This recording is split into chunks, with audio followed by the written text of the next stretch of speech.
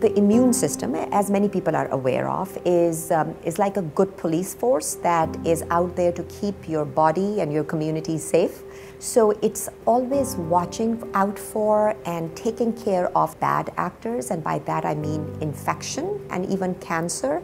So if you have viruses that are affecting your body, bacteria that are affecting your body, it's your immune system that fights off these bad actors and then makes your body healthy again. So that's what a healthy immune system does. But sometimes the immune system turns against its own self. Instead of just watching out and taking out the bad actors, it's actually coming out and damaging or destroying its own self. So that is the meaning of the term autoimmunity. So when I think about rheumatoid arthritis, I think about a chronic, which means lifelong arthritis, which means involving the joints, and autoimmune arthritis, which means it's the immune system which is causing damage and destruction to the joints. However, rheumatoid arthritis is much more than the joints only, because it can involve other parts of your body as well, such as skin, lungs, eyes, etc.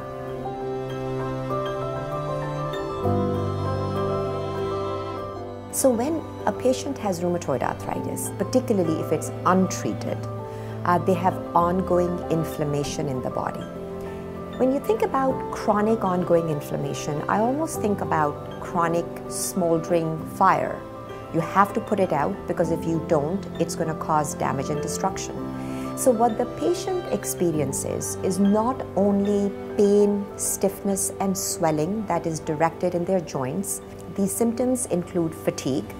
Fatigue is a very common presentation of patients with autoimmune diseases. So they may feel unusually tired, not able to do things that they would want to do on a typical day. As I've just mentioned, it can involve their eyes. Patients can have dryness of their eyes and their mouth. Patients can experience symptoms in their lungs. They can have a chronic cough. They can have shortness of breath because the inflammation can affect their lungs as well. Some patients can present with a condition known as Raynaud's phenomena. Raynaud's phenomena is when your fingers and even toes can turn white, or they are very affected by the cold weather. And then they can have involvement of their skin as well. So sometimes patients can develop ulcers that are also related to rheumatoid arthritis. They can also have involvement of their nerves. So a patient may come to my clinic and say, Dr. Haque, I'm experiencing numbness and tingling in my feet. I wonder why. And that itself can be also related to damage to the nerves in the hands and feet, again because of rheumatoid arthritis.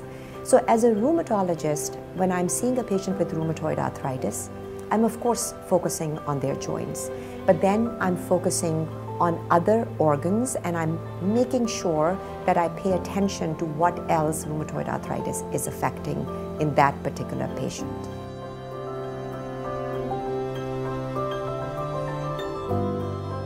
Many people think that in rheumatology we take care of old age diseases.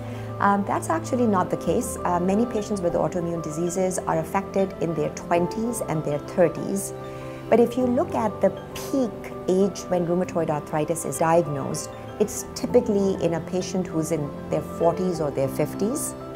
That does not mean that patients in their 70s and 80s cannot be diagnosed with rheumatoid arthritis. So we can diagnose this disease any time of a patient's life.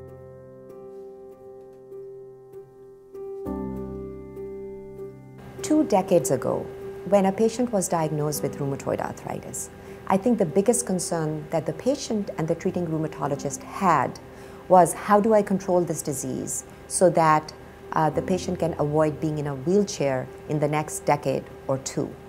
Well, the wonderful news about medical advancement in treatment of rheumatoid arthritis is that we have such effective therapies for rheumatoid arthritis that we have been able to have a big impact on chronic disability, and that patient, in terms of their risk of ending up in a wheelchair, it's really at this point we have minimized it to the point that it is rather not existent. However, for that, of course, the key is effective treatment and good follow-up with your rheumatologist.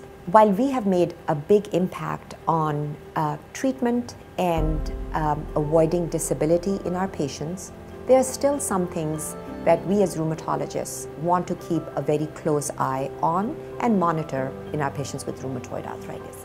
And I think the key for me is their risk of heart disease and strokes. We know that patients with rheumatoid arthritis are at twice the risk of having a heart attack or a stroke compared to a patient who does not have rheumatoid arthritis. So I'm always thinking about, in this 40-year-old patient with rheumatoid arthritis, how do I minimize that risk? And that basically means we want to make sure their blood pressure is well controlled, their diabetes is well controlled, cholesterol is well managed, the patients are exercising, they're eating a good diet, and keeping an ideal weight.